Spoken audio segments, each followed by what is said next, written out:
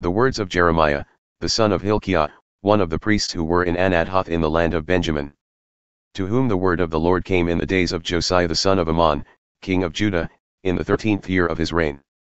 It came also in the days of Jehoiakim the son of Josiah, king of Judah, and until the end of the 11th year of Zedekiah, the son of Josiah, king of Judah, until the captivity of Jerusalem in the 5th month.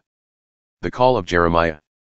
Now the word of the Lord came to me, saying, Before I formed you in the womb I knew you, and before you were born I consecrated you, I appointed you a prophet to the nations.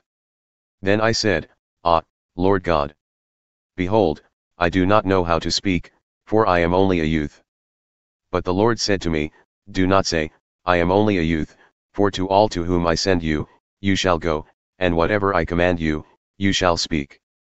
Do not be afraid of them, for I am with you to deliver you, declares the Lord. Then the Lord put out his hand and touched my mouth. And the Lord said to me, Behold, I have put my words in your mouth. See, I have set you this day over nations and over kingdoms, to pluck up and to break down, to destroy and to overthrow, to build and to plant. And the word of the Lord came to me, saying, Jeremiah, what do you see? And I said, I see an almond branch. Then the Lord said to me, You have seen well, for I am watching over my word to perform it.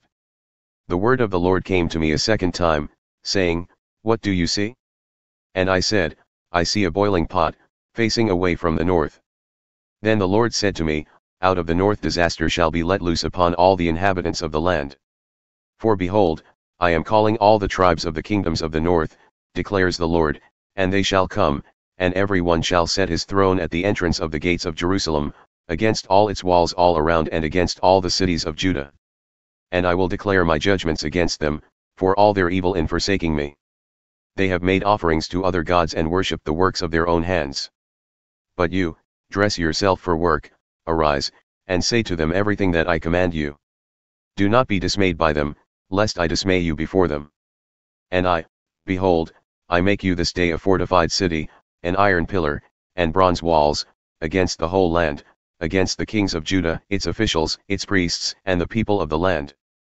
They will fight against you, but they shall not prevail against you, for I am with you, declares the Lord, to deliver you.